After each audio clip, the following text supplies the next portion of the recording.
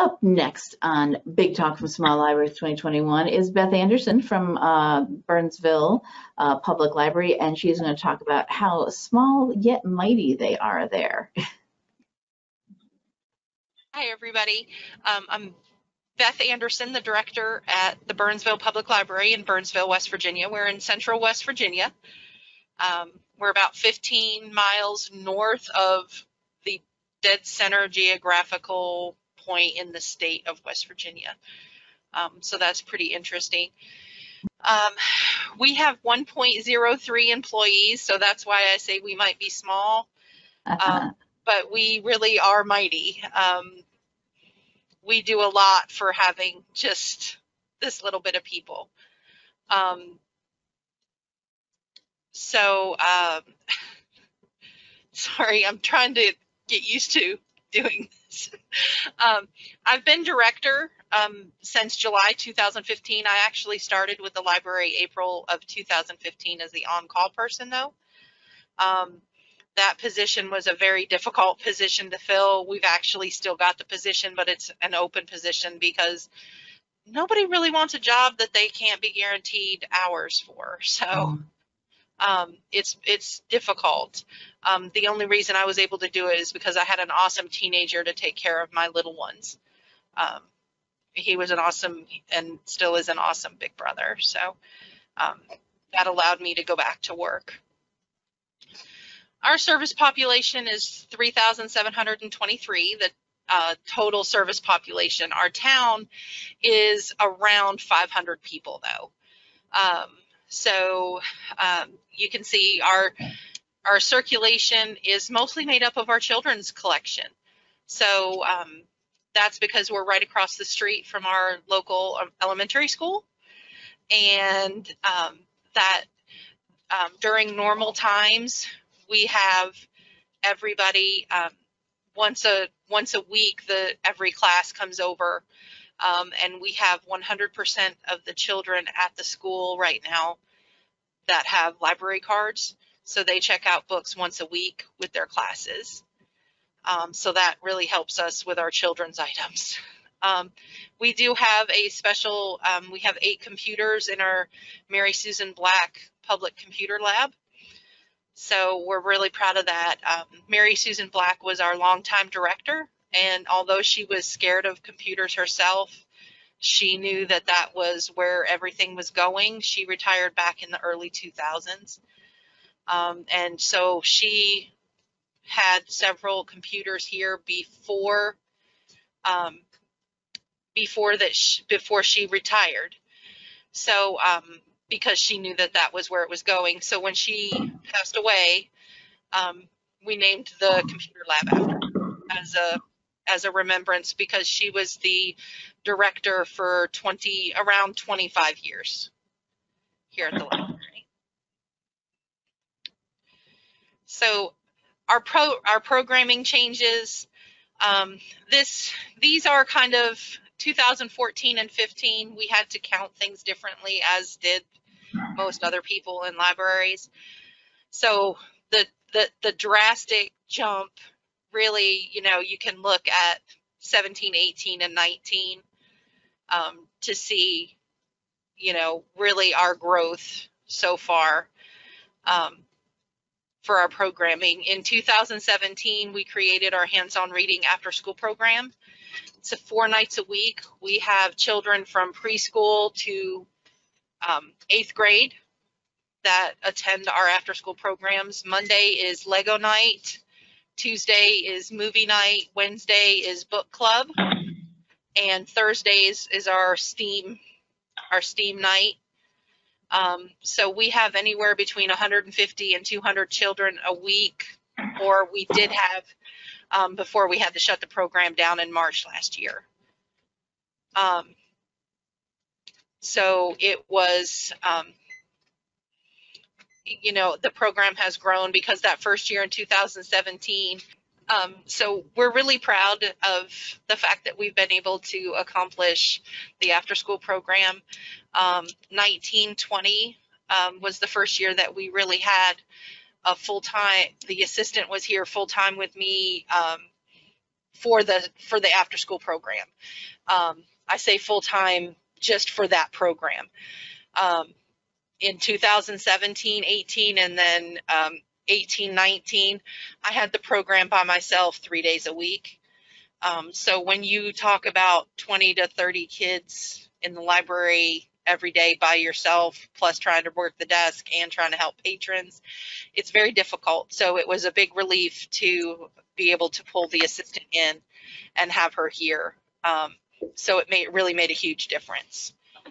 And these are just some of the pictures. This was our summer, one of our end of summer programs last year for our older children that participated in our drive-through summer learning program. We did tie-dye. They were able to tie-dye shirts and stuff. And then this is a picture of one of our family STEM activities with our great volunteer. We have a wonderful resource in our lead volunteer. He has let me dress him up as a frog, as Clifford, as Curious George. He's been every one of the Super Y characters. He's been the Grinch. He paints our windows. He does all of our maintenance. He's wonderful.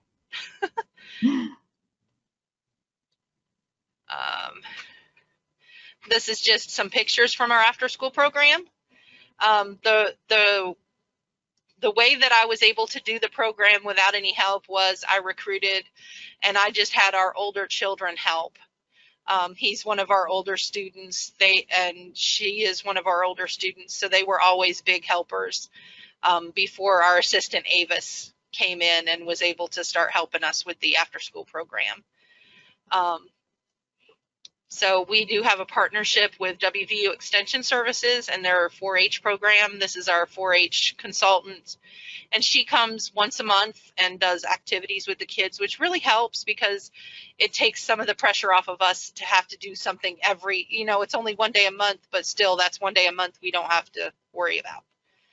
And then Jace down here, he came to our Lego nights and he absolutely loves the program. And his mom and dad called me and they said, is it okay if we bring Jace's birthday cake and we'll provide the plates and drinks and stuff? But he said that he wanted his birthday party at the after school program. And so, we were like, sure. We made sure all the parents knew that the kids were going to be getting birthday cake and juice, but we always provide a refreshment anyway. That's all he wanted was to celebrate his birthday with us. So we were tickled to death. It's always a blessing to see, that you're touching kids so much that they want to be there and they want to share special events with you. And then last Halloween, in 2019, this was our pumpkin decorating contest. So we had a rainbow fish and we had, I'm not sure what the other one was, what group. I think they were both from Rainbow Fish. And then we had Pete the Cat. And then we had Bob the Tomato from Veggie Tales. And then the kids each got to pick a book from our stash that they could take home, was their prize. We do monthly during our regular hours. We do when we don't have COVID to deal with. We do family STEAM movie nights at least once a month. And these are just some pictures from those events. My son is going to be horrified that people from all over the country saw up his nose. This is my youngest son, Joshua. Again, we always have at least 2 children for programs because my kids come, and so we always know we have a cushion of 2. But this little girl, she absolutely loved Clifford. She fell in love with Clifford and led Clifford around for like 45 minutes straight. My husband is in the Clifford costume. And he loves to play with the little kids and, everything, but he was wore out when he got out of the Clifford costume because she led him around the library 400 times. but there he is as the Grinch. This is one of our, we always do the How the Grinch Stole Christmas at Christmas time. Unfortunately, we weren't able to do it this year because of COVID, but we're hoping to maybe start back with some outdoor movie nights soon. This is one of our New Year's programs. We were shooting for a just an adult community program. We weren't discouraging kids, but we were hoping that they would, that adults would come, and also, we had food, we had, we had the party hats and everything. It ended up being mainly children, but these were, and we did a best dressed competition. So these two young men were our winners. This is my son, and this is our assistant Avis's son. But they were the ones that dressed up. So, but the kids had a really good time. We turned the lights off and had a glow party. We had balloons that had glow sticks in them, and the kids really loved it. They played chess, and the bigger kids, I think they broke out Clue and chess, and they played board games and just sat and talked, and the bigger kids helped the little kids play, so it was really nice before everything changed. This is just some pictures of some of our mainly our one volunteer. He also paints our windows. So he does either by holiday or by season. He's getting ready. He's doing spring, and then the next ones will be our summer reading windows. But then we were lucky enough a couple of years ago to have the youth poet for our area come and do a program for our after school kids. And this was one of the activities he did. He used one of my children's soccer balls, and he tossed around the ball, and whoever caught the ball had to add to a story. But Darren, these were at the school. The school has been really good to us. We, if I get a special guest like Clifford or Curious George, they allow us to come in and visit the classrooms. I read books when they visited and stuff. So it's really nice. And there's Clifford getting his flu shot. While we're on this slide, if you go back to that one, we do have actually multiple people have been asking, where do you get the character costumes? We are fortunate enough to be in partnership with our West Virginia Public Broadcasting Station very well. We're one of their Inquire Within libraries. So part of that program was you got so many visits with different character costumes. So because we were a part of that program, we were able to get that. But reach out to your public broadcasting station and see if they can arrange for you to get some of these costumes. These we had to box up and send off, but I know our West Virginia Public Library Public Broadcasting, sorry, they personally own the all of the Super Y kids. So they own all of the costumes for Super Y. So we can get those almost whenever we want. But these, it's a little harder, but reach out and they'll help you figure out how to get them if you need them for a special event or just want to visit. Oh, cool. And somebody else is just sharing, this is great, we get input from our audience too, a company or website, costumespecialists.com. I just looked it up, and they rent children's book character costumes. We've got Sonic. Sorry, I'm making a note of that myself. Yeah, costumespecialists.com. Awesome. We're very fortunate. Like I said, my husband's a good sport. He's disabled, so he comes over and where he doesn't work, he lets me dress him up as, like I said, Curious George, Clifford. He's been Princess P from Super Y. So I mean, he's a really good sport. Great. And while we're here, just because it was just a couple of slides back, your the Family Steam movie night. they want to know more about that, and how about obtaining the movie license for doing that? Okay. In your state. Yeah, we license with Swank Motion Pictures through our library consortium. So all of the movies that we show are licensed through Swank because we have a blanket license. Right. We have a similar thing here in Nebraska. Here at the Nebraska Library Commission, we actually have funding, and we purchase a license for all of our public libraries to have access to have that covered. So that is totally awesome. Yeah. So statewide movie license. Yeah. So check in with your if you can't do it yourself, check in with your state library, and they might have something. Yeah. I know there's a couple of different options. Swank isn't the only one out there. Yeah. Swank now covers a lot of the Pixar. It covers the Disney movies. It covers a lot of the Fox movies now. They've recently expanded, so a lot more of the movies are covered by Swank. So we've kind of figured that Swank gets us the most bang for our buck. Yeah, ours is through a company, Movie Licensing USA. So yeah, I think that's actually where ours technically is, but I go through the Swank website. That's the company that authorizes the Movie Licensing USA. I think that's what my certificate says anyway. But what we do is we pick a movie and then we try to find a few STEAM activities that kind of go along with that theme. The kids come in and do the movie we spend about an hour with the families in the front part of the library. We're a 2-room library. So we set up the front room for the STEAM activities. The one activity that is being shown here, this was a coding activity through the 4-H program. And so they were doing that activity. We were making slime, hence the plastic on the ground.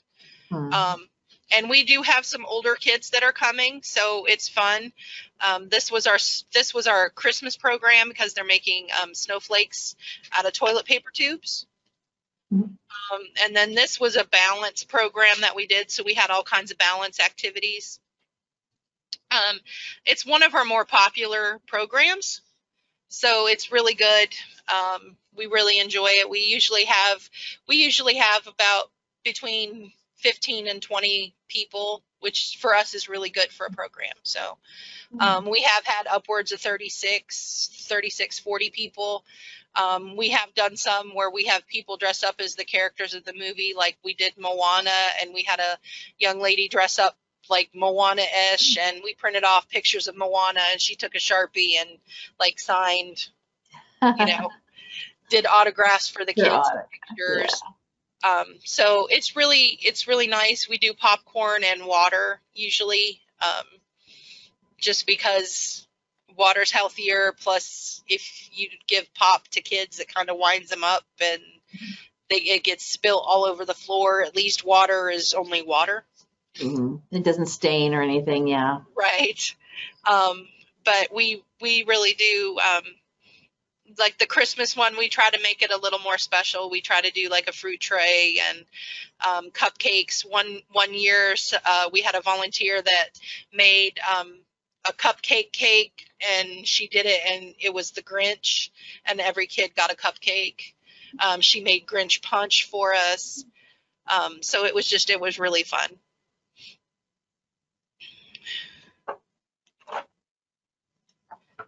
This is just some of our outreach pictures.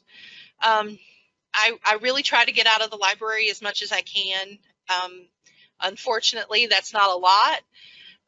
Most of our outreach happens either on Fridays and Saturdays when I'm not scheduled to be in the library, or in the evenings after we close.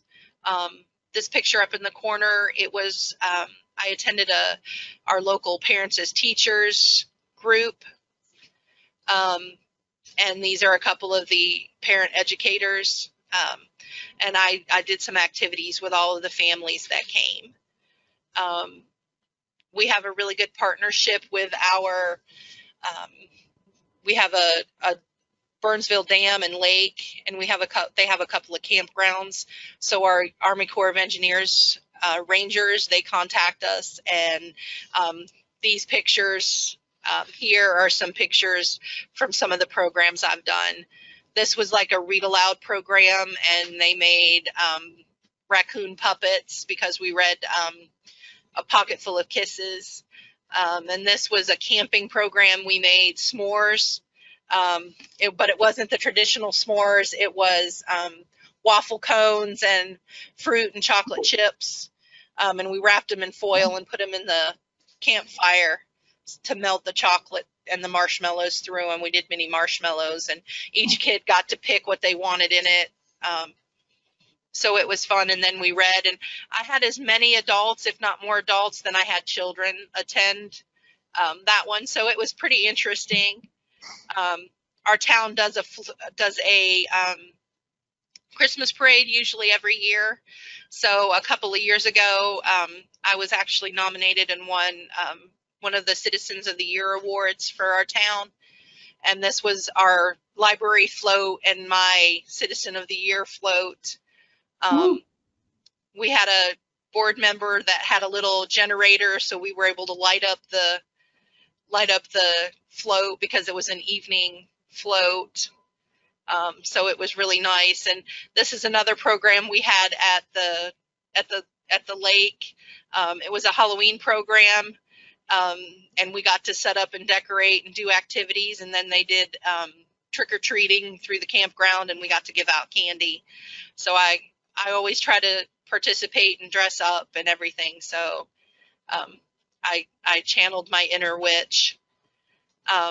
And then this is one of the pictures my husband did a couple of years ago on our windows, and one of our younger patrons was excited to see it, so he lifted her up and so she could see it.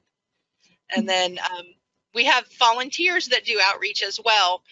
This was at one of our outreach events for our Small Libraries Create Smart Spaces community events that we had a 5th grade student that helped get community input for us.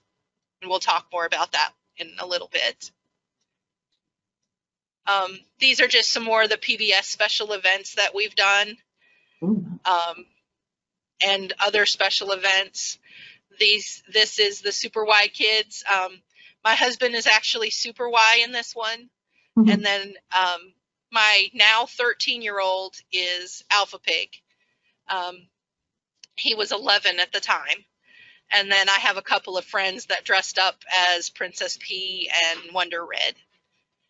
But we did PBS Kids summer camps. They've got Super Y, and they've got, oh gosh, I just blanked on the program. It's the math program where they're special agents. Thank you, Odd Squad. My assistant just jogged my memory. Odd Squad. So this is Odd Squad camp, and this was Super Y camp. Odd Squad is math. Super Y is phonics. Again, if you're interested, contact your PBS station and they can help get you.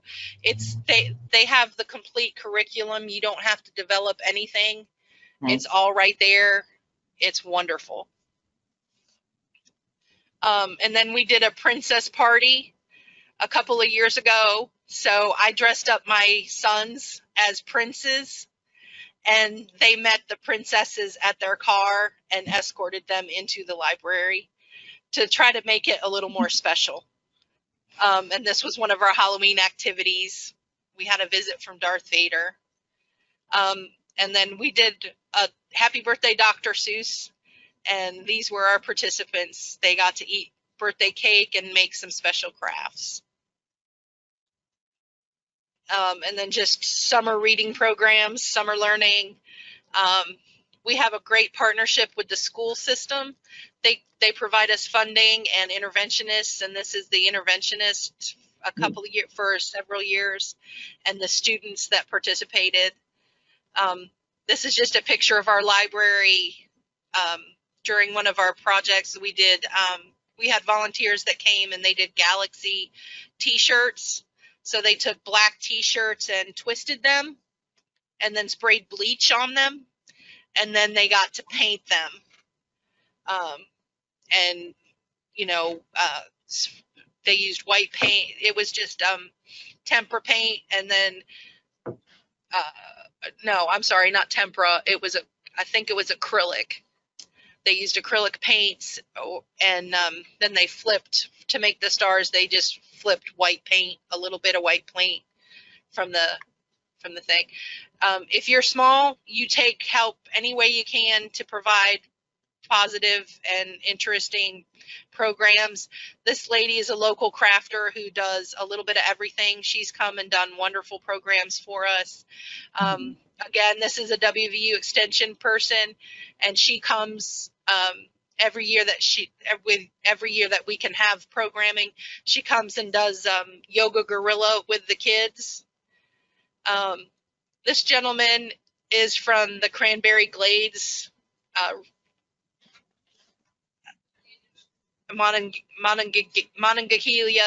National Forest, and he brings snakes. So this is actually a timber rattlesnake on his pole. He brings a rattlesnake and a copperhead because those are the two venomous snakes that we have in West Virginia. But then he brings a bunch of other snakes that the kids can actually handle and touch. And then this was just some other activities. This was wonderful. We partner with our food bank, and they came and did a program for us, and they brought a cow, and the kids are actually milking the cow. Of course, it's not a real cow, but it's the same. They have got it rigged up to where it's the same motion of them milking a cow. It was one of the favorite activities of the kids that summer.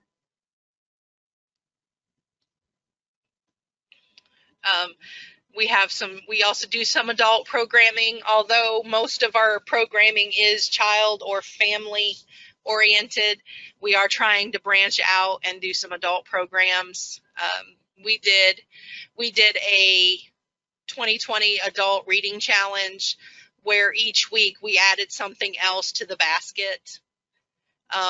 Unfortunately, it wasn't met with much participation, so we're going to take 2021 off and maybe try to revamp it. And then you always have adults that love the PBS Kids characters. So, you know, this is one of our school teachers, and she had to get her picture taken with Clifford. And then this was just one of our patrons who was here when my husband come out in the Curious George costume. And she was like, "Do you care if I take a picture with George? I love George." And I'm like, "Not at all." We've done kitty adoption fairs.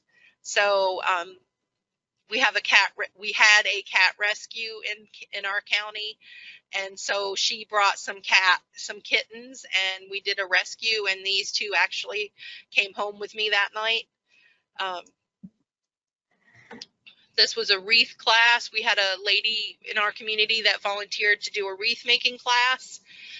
We did charge, but it was strictly for the materials because these were not materials that we had on hand. And the lady bought the materials, and we just provided the space for it. And then these are some painting programs. Again, we have a professional that comes in and guides these. So there is a charge, but it's only for her because she provides all of the materials and her time to help guide the class. And then we have a History Alive program in West Virginia, and it's people that dress up as different historical characters. So we had Benjamin Franklin at the library. We had an evening with Benjamin Franklin a few years ago. And then we tried to do some adult crafting classes, and this was one of those. Our adult programs, they seem to do okay once or twice, but then they kind of fizzle and lose interest. So we're trying to find the right recipe to try to do adult programs like we've been able to do our children. And then this is just, COVID is not going to stop us. We have a question about one of the things you were talking about just before. So before you jump into that, I want to make sure I get it. Wants to know, how did the basket work for adult reading?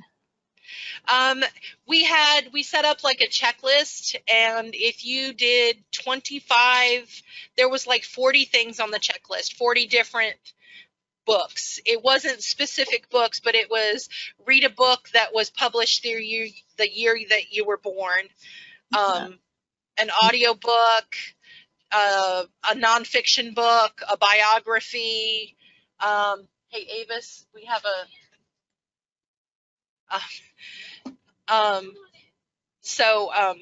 it was just, and you had to read, I believe it was set up, you had to do 20, you had to have 25 on the checklist, checked off to get your name in the drawing. And then if you did all 40, you got another ticket. Yeah. And then out of all of the people that turned them in, we drew the names, and we actually only had one person, so it was a real easy draw. But I really think COVID kind of hampered our success in that one, because it was just, I lost track of putting things in it some weeks, and then, we didn't really promote it while we were shut down that much, because we were closed to the public from mid-March to June, the middle of June. And then we had people, of course, that said, well, when we announced it, that our winner had won, well, I didn't even know it was happening. And I'm like, we had it in the newspaper. It was on social media. We had flyers up at the library. I'm not sure, short of taking a skywriter out, there's not much else I could have done. So. Yeah. And while we're looking at these pictures, because some of this is in your library, right? Correct? Some of these pictures. Yes. And you mentioned you have just 2 rooms there, but someone wants to know, what is, looks like a pretty big building. What is your capacity for in there? We have 1,982 square feet. So 36 to 40 is probably busting at the seams. I'm not sure exactly fire regs. I don't know, because we've never even come close to actually meeting that. But with 36 to 40 people in here, we were not crammed in like sardines, but we were pretty tight. Pretty close, yeah. So in order to do the painting nights, I actually move all of my public access computers. I move them and bring in tables and chairs, and we've gotten really good at utilizing every inch that we have of space, because our building, the front part of our building is an octagon, which makes it very difficult because there is just a lot of empty, useless, taken up space. Yeah, odd shape, yeah. And then our back room, half of our back room has bookshelves in it, because, which is one of the things we're raising money and funding to try to put shelving on the walls to try to free up the space in the middle of the floor. Sure, yeah. Use all you can, yeah. Yeah, so we can do additional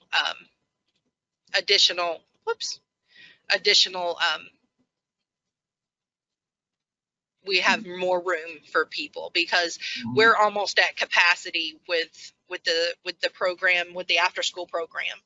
And we actually have one of our former directors is now the town secretary.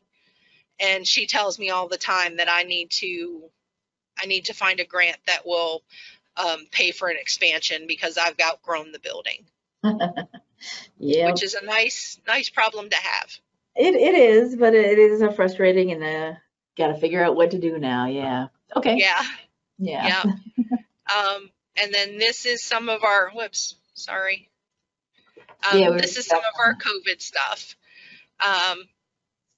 We didn't let COVID stop us. These are some of our summer volunteers. We did kits. These are some of our kits, and this is one of our some of our families that did the kits. They sent in pictures for us. We actually served with a partnership between the Mountaineer Food Bank, Braxton County Schools, and local sponsors for our kits.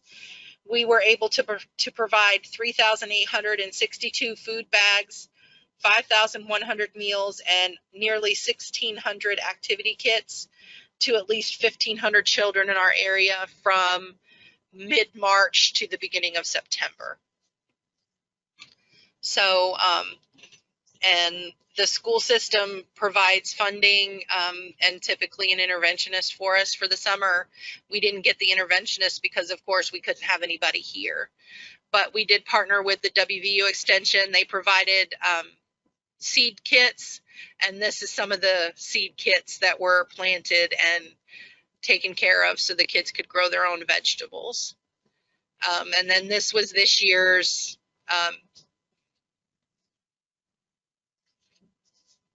pumpkin decorating contest entries, and they're the winners. COVID has really, we've tried to keep active, but COVID has really put a hamper on some of our stuff, as it has everybody. We only had the two entries for the pumpkin contest this year, but we're hoping that this coming year it'll be better.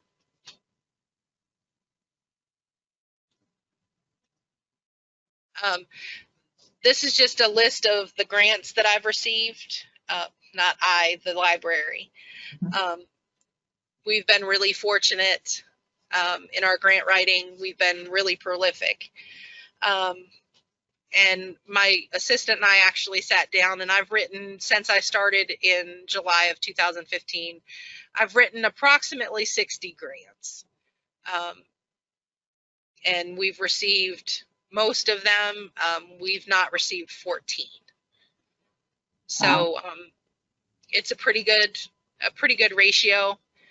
A lot of our programs, a lot of the stuff for our after school program has been provided by grants.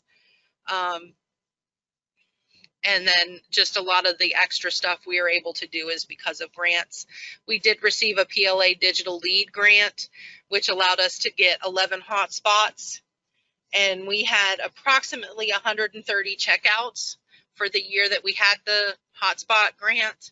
And just today we were able to, we secured the funding, and just today we put data back on the 10 hotspots that we had remaining, and we replaced the one, and we were able to purchase another one. So we'll have 12 hotspots next week to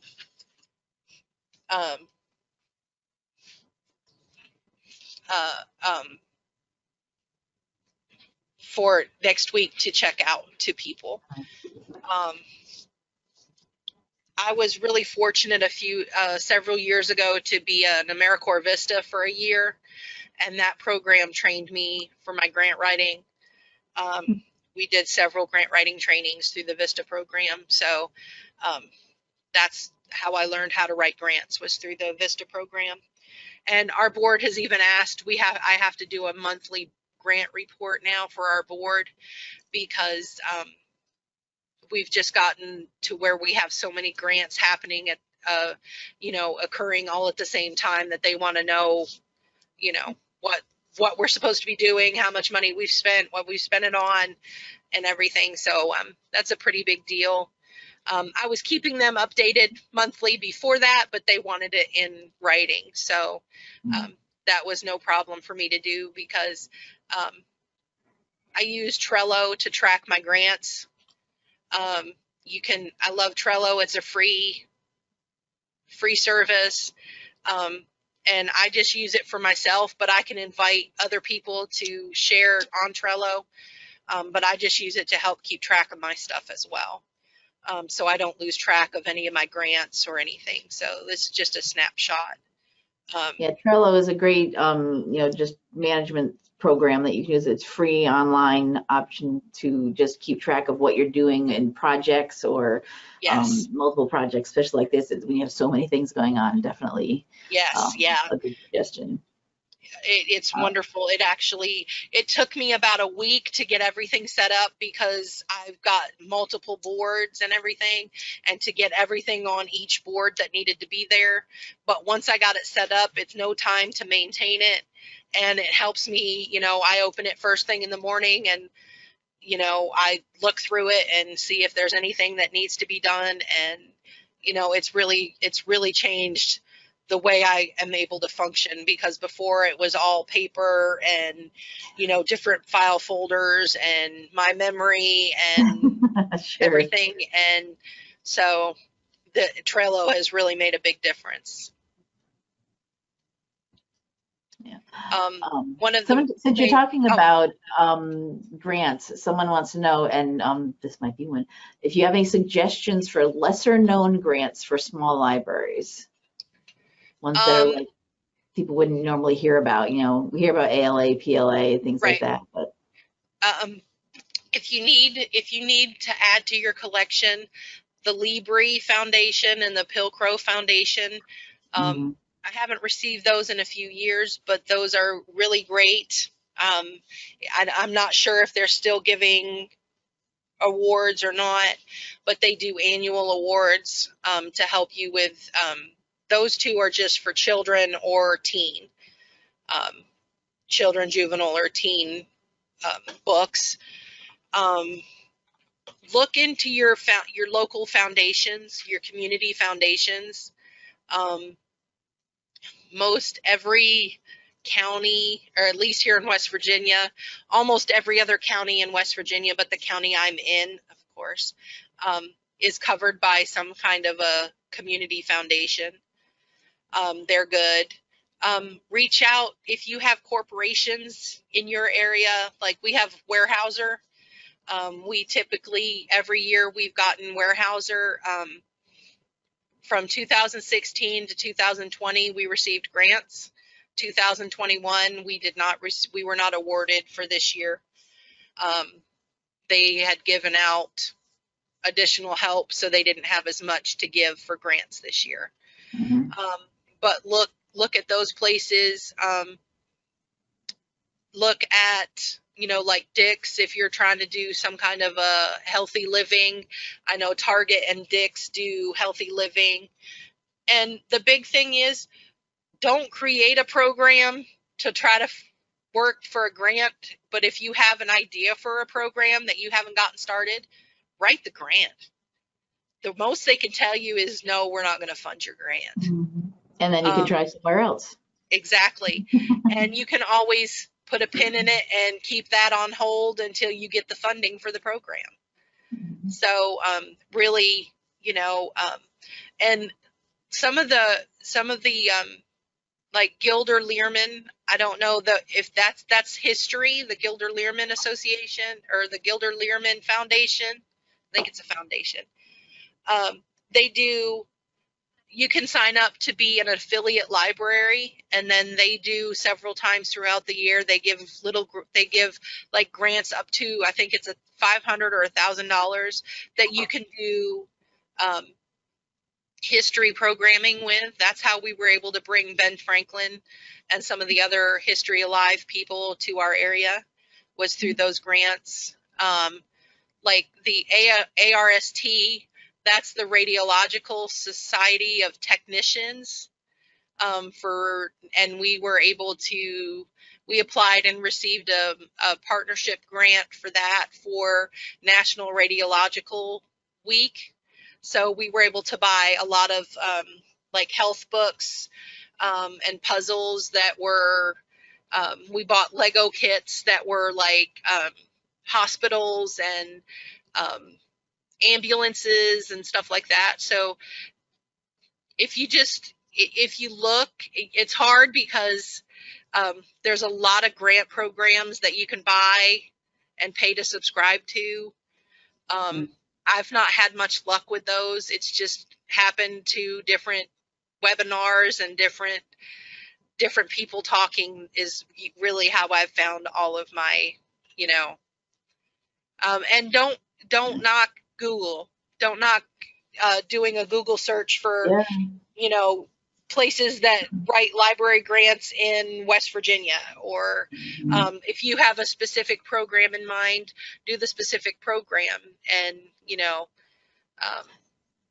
and I would say I do grant help libraries with grants here in Nebraska, and think outside the box of not just library, but Yes. public service or community. Yeah. You're part of the community and you're a public service, and the grants might be called that instead. And then when you get to reading into them, it's like, ah, yes, we do fit their criteria. Now I can Yes. do it. So Yeah. don't limit Yeah. yourself just to the word library. Yeah. Exactly. We've partnered and we've gotten grants for our after school program. And sometimes be creative, like you said, think outside the box. Sometimes it's not. Sometimes you have to think outside the box. And like the previous lady that was talking about the grants, think big. You know, Mhm. I wrote my grant for Weyerhaeuser 1 year for $14,000. They funded me for $3,200, but you know, it was something. Yeah. You know, I was able to do a portion of what I wanted to do.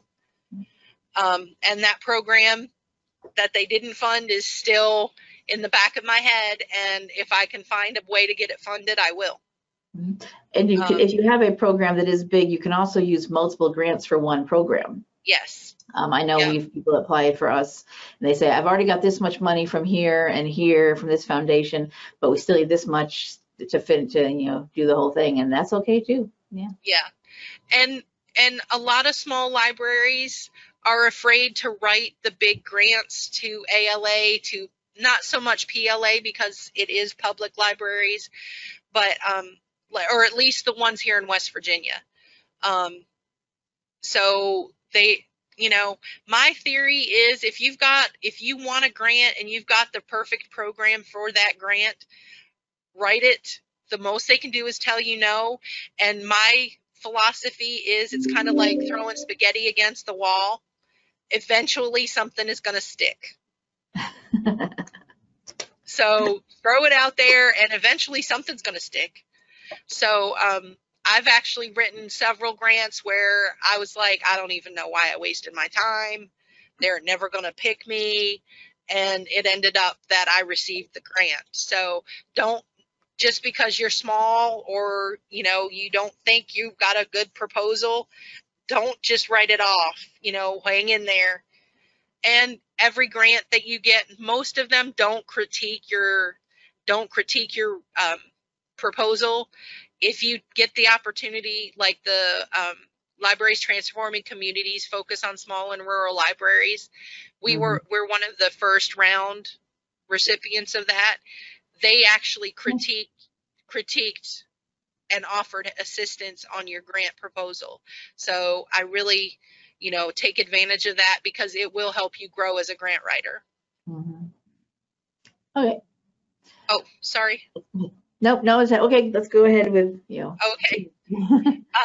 This is some of the equipment and some of the stuff that we did for our small libraries create smart spaces. It was OCLC Web Junction and Arcel. It was supposed to be an 18-month process, but it turned more into like 2 years because of COVID. But thankfully, we were able to get most, if not all of our community engagement part done. This was our 11-year-old 5th grade person.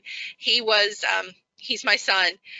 The school actually allowed him to sit at the table for the end of the year award ceremony to ask people to write down what they wanted for the community on our leaves to add to our wish tree. So he spent a whole day sitting and asking adults, hey, please write down what you would want to see in our community, not related to the library, but just our community as a whole. And he filled up our wish tree because when you're a 1 or a 2 person staff, you can't dedicate a whole day without volunteer help. So we were really fortunate that the school allowed him to sit, which, I mean, if it had been an instructional day, he wouldn't have been able to do that. But because it was the end of the year, they weren't really learning anything. They were watching movies. So he gave up his time watching movies to sit and help us. This is just some of the equipment we were able to purchase. We really can't wait to be able to start programs with this. equipment. And we have started one of our programs has started, and it's our children's cooking video series. My children, or two of my children, my 11-year-old Josh and my 13-year-old Aaron, and I do a monthly cooking video. Do we have enough time to show a couple minutes of that, Krista? Yeah, I want to show it. Yeah, hold on just a sec here. I've got it over here on my screen. Show my screen. There we go.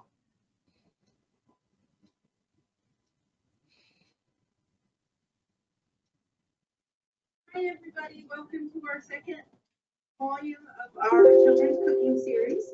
We've got Aaron and Josh here with us tonight again. We're going to be making quesadillas, yogurt parfaits, and peanut butter banana smoothies. So for our quesadillas, you need a quesadilla. We have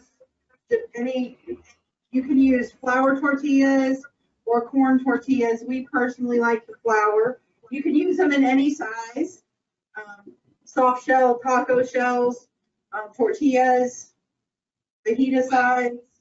Then we have shredded cheese. And then we have some pre-cooked fajita meat. It's chicken or beef. Aaron's going to be making our quesadillas tonight.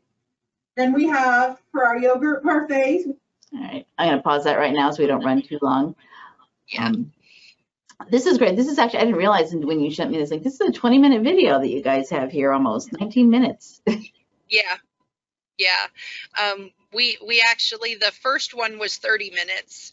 And I actually thought, since we stepped through the ingredients and everything on this one, I thought it was going to be longer.